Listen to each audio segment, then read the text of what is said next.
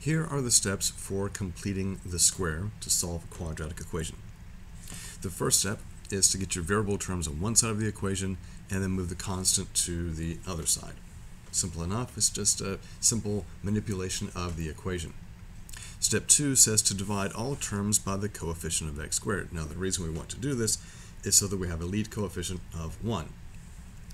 Now steps 3 and 4,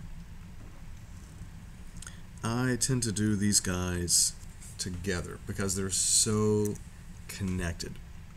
Step 3 says to add the appropriate amount to both sides in order to create a perfect square trinomial, and then 4 says you're going to factor that trinomial as a perfect square. Well, if you know the amount that you're going to add to both sides, that means you already know how that trinomial is going to factor. And so I kind of do these guys together, which we're going to see here in just a moment. And once you have that square set up, that parentheses with a square on it, you can then use the square root property to finish. And that's what completing the square is all about. It's about manipulating the equation so that you can use the square, the square root property. I don't know what I was thinking there. So let's take a look at this example. X squared minus 14x plus 53 equals 0. So the first step is to move the variable terms on one side and get the constant on the other. So that's simple enough. Just move the 53 to the other side. So then we have x squared minus 14x, leave some space, and then we have negative 53 on the other side of the equation, just like that. Alright, step 2 is to divide all terms by the coefficient of x squared. Well, the coefficient of x squared is 1. If I divide everything by 1, nothing is going to change. So step 2 is pretty much already done for us. Now, steps 3 and 4 require you to find that missing piece and take that trinomial and factor it as a square. So I suggest that we do this all at the same time, because in order to find what goes here, you're going to be finding the number that goes here. And it's a simple pattern of divide this by 2 to get the number here, and then square that number to find what goes in the gap. So divide this by 2, we get negative 7, and negative 7 squared is positive 49. So by having a positive 49 on the left side of the equation, it gives you a trinomial that factors as x minus 7 times x minus 7, in other words, x minus 7 squared. Now, in pink, I added 49, so that changes the equation unless I also add 49 to the right side, like this. So now, this creates balance. I needed this 49 so that I could factor on the left side. I needed this 49 to maintain the balance. So we end up with x minus 7 quantity squared is equal to negative 4. Alright, well now this is just a simple application of using the square root property, right? So take the square root of both sides. Don't forget the plus or minus, just like that. So we've factored and we're using the square root property to finish. So x minus 7 is equal to plus or minus the square root of 4 is 2, and the square root of the negative is going to give us the imaginary unit I. And then of course the final step, we need to add 7 to the other side so that we can finish isolating our variable. So x is equal to 7 plus or minus 2i. And you see that since we have a solution that contains I, there's really no point in separating out the plus and the minus. This answer right here is good enough. If you wanted to separate and say 7 plus 2i and 7 minus 2i, you can, but there's no other work for you to do. Now, one of the things I want to point out here about using completing the square, and what makes completing the square a nice, easy process to use, is you want a lead coefficient here to be 1, and if the coefficient isn't 1, get it to be 1. And once this guy's 1, you want this middle coefficient here to be even. And you may be going, why do I want that to be even? Part of the process for completing the square is to divide this by 2 and then square that result. What kind of numbers do you like to divide by 2? even numbers, because when you do that, you won't end up with fractions, right? So if that's what we see, if we see a 1x squared and we see an even coefficient, completing the square might be a pretty good thing, as long as the equation doesn't already factor or use the square root property. All right, so let's try another example. Okay, let's take a look at 2x squared minus 52x plus 194 equals 0, and let's go through the same process, the same steps. Okay, so the first step is to get the variable terms by themselves. So we need to move the 194 to the other side. So 2x squared minus 52x leaves some room, and we end up with negative 194. All right, so that's step 1. Step 2 is to divide all terms by the coefficient of x squared. So that means I need this guy to be a 1, so I'm dividing everything here by 2. Okay, remember there's a reason for this. We want this to now be a positive 1x squared. This is minus 26x equals half of negative 194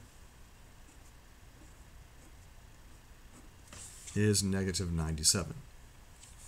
All right. Now, like I just mentioned, completing the square can be nice and easy as long as this lead coefficient is 1. Well, it wasn't 1, but by dividing by the lead coefficient, it's now 1, therefore the x squared. You also want the middle coefficient to be even, because I'm going to have to divide that by 2 and square it, right? So this is even, this is good. I don't really care what this number is over here. I'm doing the correct work, so I know he's fine, but he doesn't really matter so much, okay? The only time I might be concerned is if he were a fraction, but that's going to come up a little bit later. I know you can't wait. All right, so now we're on steps 3 and 4, so I know I'm going to create a scenario so that I have a binomial square on the left side. But I've got to figure out what goes in that. Well, I need to do half of this guy. So when you think about that formula that we had, it all kind of connects back to this, where I had x plus b squared, and I showed you how that becomes x squared plus 2bx plus b squared. So we are saying that negative 26 is twice b. So to find b, we do half of that, divide by 2. So half of negative 26 is negative 13. And then we square that to get the b squared to get what goes in the gap here. So negative 13 squared is positive 169, and we also need to add that to the right side of the equation, right? We can't just do it to one side. You have to do it to the other side so that you can maintain balance. All right, so now let's see what we have. Negative 97 plus 169 is going to give us 74. Nope. Just kidding. 72. See, should have been paying more attention. But you know what? Sometimes we make mistakes, right? So you got this mistake, you can show it to your friends. Hey, my math teacher made a mistake because he was thinking about something else. But you know what? You'll never know.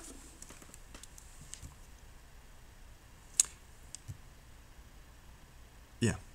Man, I don't know where my head is. Can't even tell you. 72. Oh, goodness. I guess it's just one of those days, right? All right, so now that I have this set up, I've factored as a perfect square. I added the right amount. I'm now going to use the square root property to finish this. All right, so let's take the square root of both sides. Don't forget the plus or minus.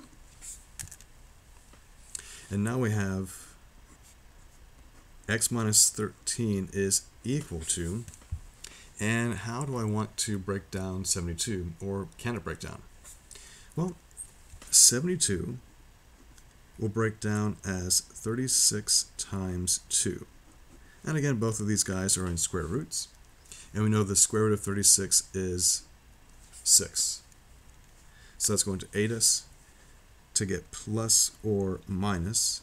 There's my 6. And the square root of 2 is going to stay as it is. And the final step is to move the 13 to the other side. So plus 13,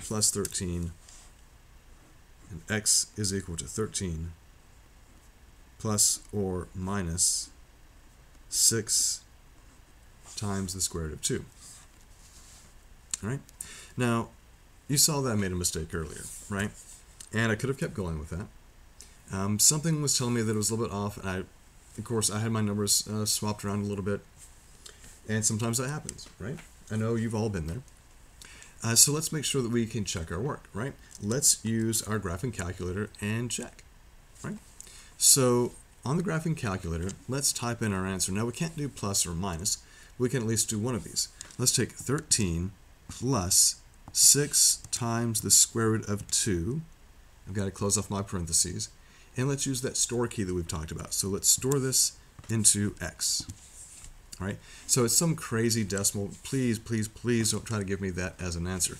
I'm going for exact answers, and this is what I want.